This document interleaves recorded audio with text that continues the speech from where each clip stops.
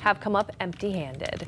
Well, selling homes may not seem like a dangerous job, but being a real estate agent can come with some serious risks. And now a local martial arts school is helping agents stay safe while they're on the job. WFMZ's Shandy Laurie has that story.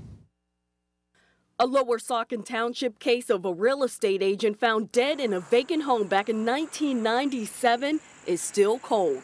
It scares me. And just last month, Arkansas real estate agent Beverly Carter was killed and her body was found in a shallow grave. When the suspect was asked why he attacked her, he reportedly said because she was just a woman who worked alone, a rich broker.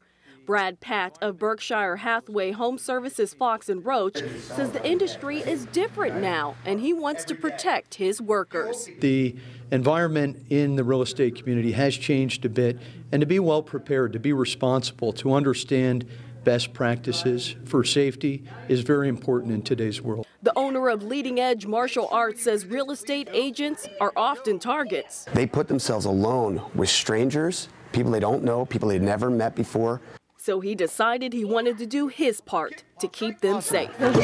That's why he's hosting free self-defense programs, specifically for realtors. They use self-defense techniques like this one to get away from attackers. The owner says never set up a first-time meeting alone, use your cell phone as a weapon, and carry pepper spray, just to name a few tips.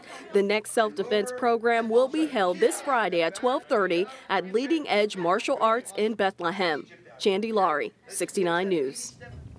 The highest judicial body in the United Methodist Church is considering the case of a Lebanon County pastor who was defrocked for officiating his gay son's wedding.